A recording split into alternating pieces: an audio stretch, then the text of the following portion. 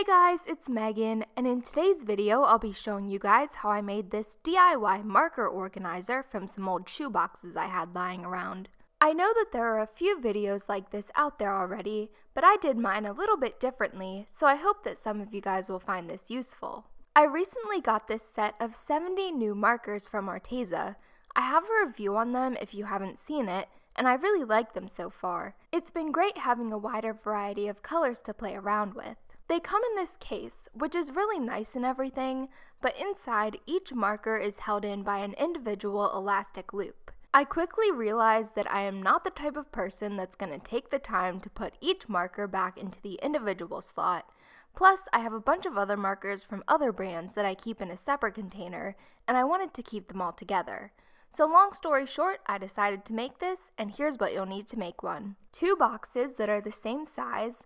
I used these photo storage boxes that I got from Michael's a long time ago, but you could also use 2 similar shoe boxes or regular cardboard boxes like the ones from Amazon. The benefit of using 2 boxes that are the same size is that you'll have to do less measuring. A knife, preferably one that's sharpened unlike this one was, but I made it work. Some glue.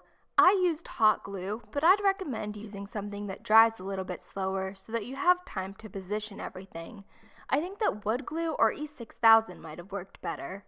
Gesso. This is optional, but it makes painting a lot easier. And some acrylic paint.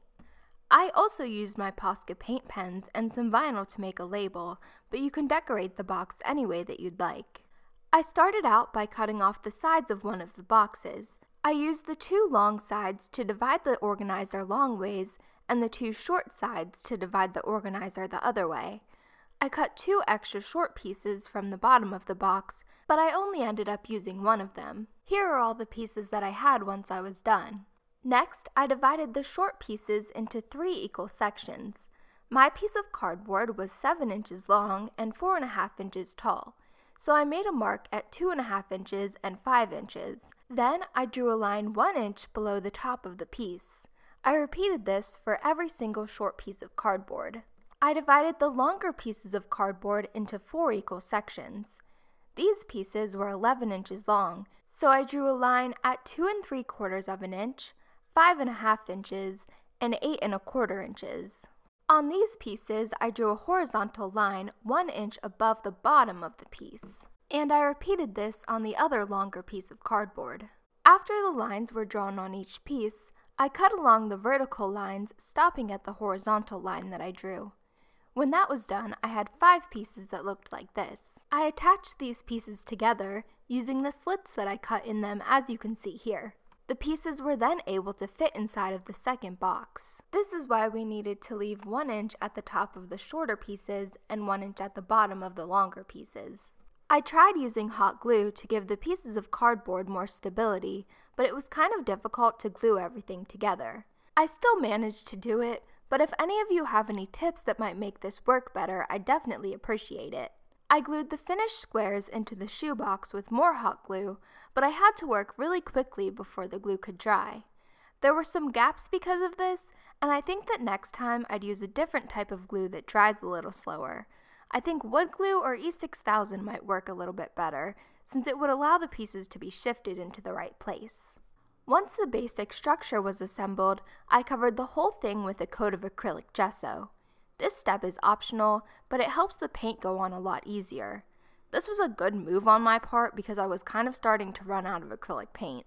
I ended up using 2 coats of the gesso on the box. When that dried, I covered the outside of the box with 2 coats of white acrylic paint. I used a sponge brush to give the paint a smoother finish. I covered the inside of the box with 2 coats of purple paint.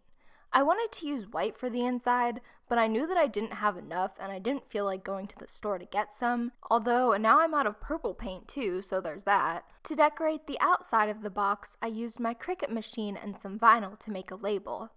This is the same way that I made all of the labels in my craft room, and I really like the way that it looks. I like using Glad Press and Seal instead of transfer tape to save money on vinyl projects. To spice it up a little bit more, I decided to use my Posca pens to draw paint drips on the top edge, which now that I think about it, it doesn't make a ton of sense since this is a box for markers, but whatever. At first, I used Posca pens for the outline and filled it in with regular acrylic paint, but I got tired of that real quick and just used the regular Posca pens for the rest of them. I really want to get some of the Posca pens with the larger tips. I like them because you can get the effect of painting, but not have all of the mess. Once everything dries, all that's left to do is add in your markers. I do have one thing to add about the Arteza markers, which is that some of the colors on the caps are way off of the color of the actual marker, so that's definitely something to keep in mind if you're considering purchasing these. They've also added an option to purchase the markers in a set of 4 of one color, which is really nice so that if there's a color that you run out of, you can replace it without buying a whole new set. I organized the markers by color, and we'll see how long that lasts, but I really like this storage solution so far. I even have room to add more markers in the future, which is great. I know some people prefer storing alcohol-based markers laying on their side, but the boxes that I had were a little bit small for that, and I've stored my Windsor and Newton ones upright for a year, and I've never had any issues with them. I can see it being beneficial if you have a small desk and a lot of markers to store them that way, and I know that that is technically the recommended way to store at least Copic markers, but these aren't Copic markers, so please don't come for me. You could use a box like this to store anything, not just markers. I could see it being beneficial to store maybe like paintbrushes or colored pencils or something like that, although if I did colored pencils, I'd make the boxes a little bit smaller.